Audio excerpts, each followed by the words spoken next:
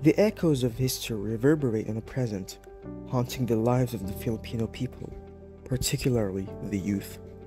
The wounds of past injustices run deep, and the call for transitional justice resounds louder than ever.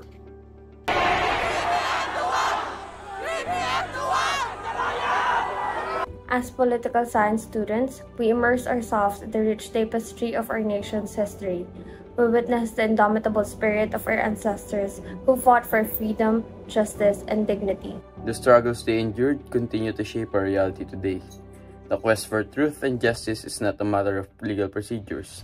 It is a profound journey to heal the wounds of our past. Transitional justice is not merely an academic concept for us. It is a responsibility we bear as Filipinos to confront the dark chapters of our own history with courage and compassion.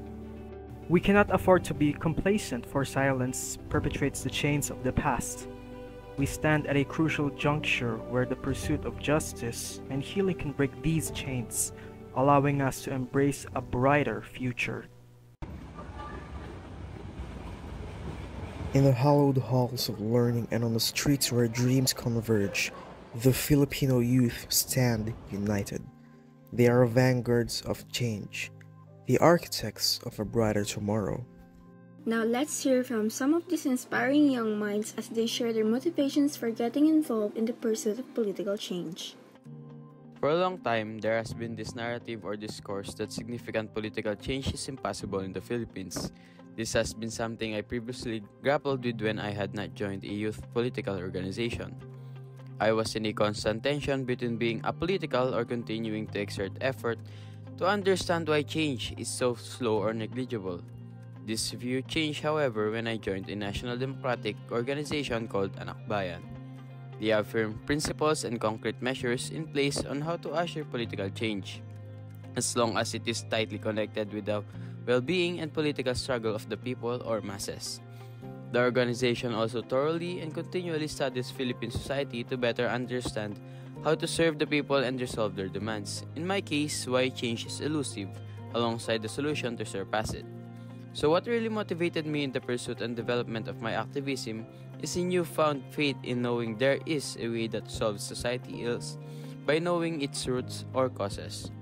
Because of this, I now have a framework which is the mass line in viewing possible path for social change, alongside a strong belief in this framework that change is indeed possible as long as we remain steadfast and diligent in establishing a foundations to this painstaking process.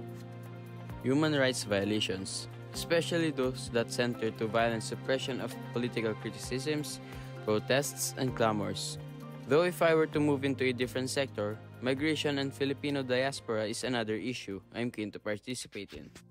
The youth has a continuous surge of vigor and potential dedication to contribute to a given social movement if they are instilled with proper principles and critical thinking centered on the well-being of the majority of toiling Filipinos. There are already numerous historical experiences where the youth is found offering their whole lives in genuine service of the country's prosperity, such as Andres Bonifacio and his comrades. Broad-based protests like the First Quarter Storm and Diliman Commune. The youth's energy could be a vital source of strength and consolidation in any social movement because they organize themselves into radical associations, society groups, circles, and collectives that serve as a vanguard and safe space for activism, political action, social change, as long as their will is interconnected to the majority of marginalized people.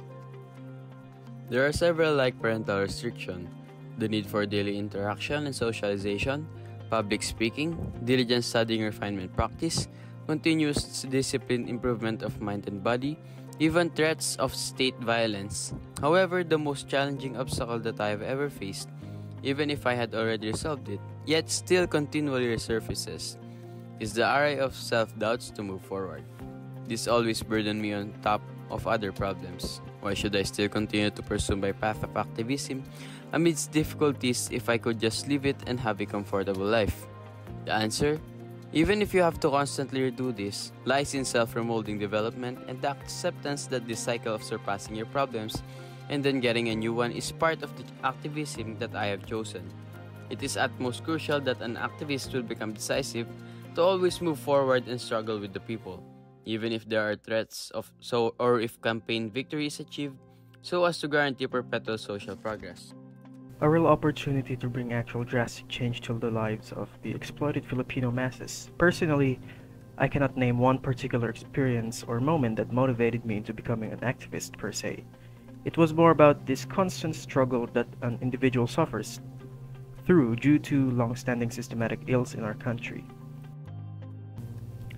First is on agriculture, landlessness of a huge majority of Filipino farmers and peasants, land grabbing by traditional political or economic elites in the countryside, low production due to individual and unindustrialized means of farming.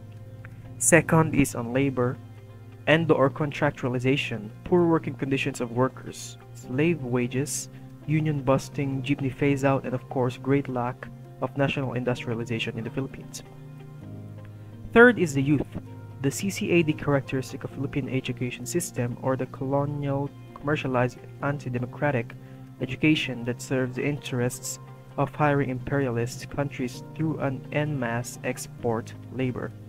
Budget cuts in the SUCs or state universities and college, TOFI for private and academic institutions, and MROTCU, turn CCAD PH education, NSMO. The fourth is on imperialism, state violence, and others, MROTC, VFA EDCA, Chinese takeover of Philippine Islands, red tagging, McCarthyism, and Marcos Duterte fascism. Sabi nga nung dalawang magkaibang tao, the revolution is not a dinner party, and the revolution will not be televised. Why state this quote? Because as Lasallians and as individuals part of the youth sector, kinakailangan ng tunay na paglubog sa masa if we really want to enact change. Ang impact hindi magagawa kailanman kung tayong kabataan ay nakakulong sa apat na sulok ng ating silid-aralan. Alamin natin ang mga sagot sa mga panlilipon ng suliranin ay makakamit lamang sa pamamagitan sa pakikibaka kasama ang masa. Knowing that, get organized. History proves that collective action is always stronger than individual effort. Furthermore, strive for proletarianization. At the end of the day, the youth can contribute and change the country in many different ways. The more crucial thing to remember and ask is, to whose interest do I serve? Is it for toiling masses? Or is it for the exploitative ruling few? Red tagging, state-funded trolls, and other reactionary entities ensure that political dissent is always kept to a minimum. This is done through various ways: attacks on social media, PNP and AFP intervention, use of anti-terror law to press trumped-up charges to union organizers, activists, IPs, media journalists, and many more. As a member of Anakbayan Bito Cruz, campaigns of anti-red tagging policy together with the USG and other organizations were achieved. But the primary means of overcoming red tagging is really through constant political struggle by holding them accountable for their erroneous and dangerous actions.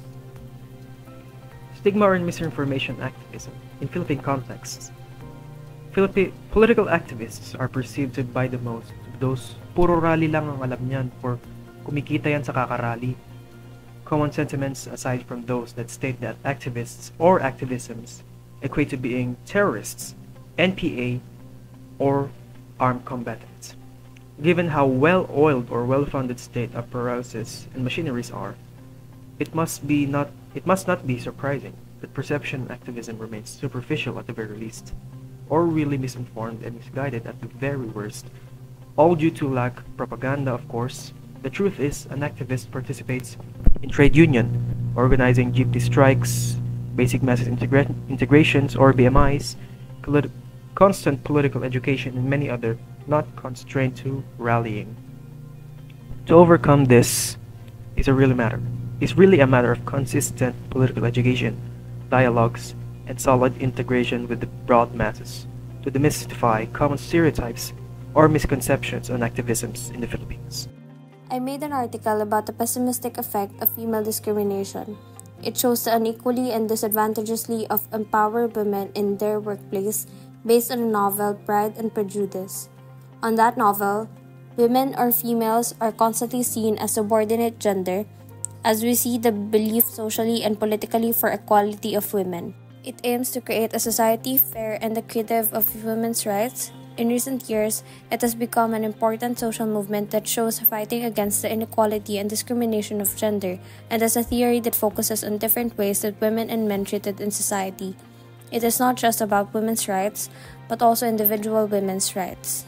It inspires me to have a better future for our society and require that all people be assured a minimum level of participation in the community. As a student, social justice and education include more empathy, more justice, and more equivalence to ensure the people who are ultimately susceptible to it are minorities and oppressed social groups, comprehend people formerly suffering from poverty and ethnic minorities. As an aspiring sport journalist student, your sovereign responsibility as a journalist is to attain truth and accuracy in your reporting. Verify data from multiple sources and fact-check thoroughly before publishing any story. Building a positive concussion through journalism may not happen overnight. It takes time, adhesion, and continuance. Don't be discouraged by contest. Keep pushing forward and enhance your skills. Journalism is an elaborate field. Stay informed about the latest progression in media, technology, and storytelling techniques. Attend workshops, assembly, and networking events to learn from experienced professionals. As a fellow Lenin Kiko volunteer in our hometown in Abra, my motivation to get involved in political change and advocacy work stems from a deep desire to positively impact the lives of the people in our community and beyond. I believe that through political engagement and advocacy, we can bring about meaningful change, address pressing issues, and uplift society's marginalized and underserved sectors. One community project I've been proud to participate in is the Free Lugaw program during the elections period. This initiative aimed to provide free food to those in need, especially when families might struggle economically. By offering something as essential as food, we were able to alleviate some of the hardship faced by our fellow citizens and demonstrate the power of community support. Another significant initiative was organizing a donation drive to be sent to Isabela and Cagayan during Typhoon Elisis in 2020. This disaster relief effort brought much-needed aid to the affected communities and showcased the compassion and unity of our people during times of crisis. To engage and mobilize the Filipino youth in community organizing and social initiatives, I believe in the power of education and inspiration. We can conduct workshops, seminars, and awareness campaigns in schools and universities to inform the youth about pressing social issues and encourage them to find solutions proactively. Sharing success stories and the impact of community projects can also inspire young individuals to get involved and contribute to meaningful causes. The role of the Filipino youth in shaping the political landscape is crucial. They represent the future of our nation and possess the energy, creativity, and idealism needed to drive positive change. By actively participating in community organizing and social initiatives, young people like me can voice their concerns, advocate for their needs, and push for policies that promote equity, justice, and sustainable development. The path to a just society begins with us, the youth. We have the power to break chains, to heal, and to build the Philippines that embrace all its people. Let this short film serve as a call to action, a reminder that we are the change makers, and together, we can create a nation we can be proud of.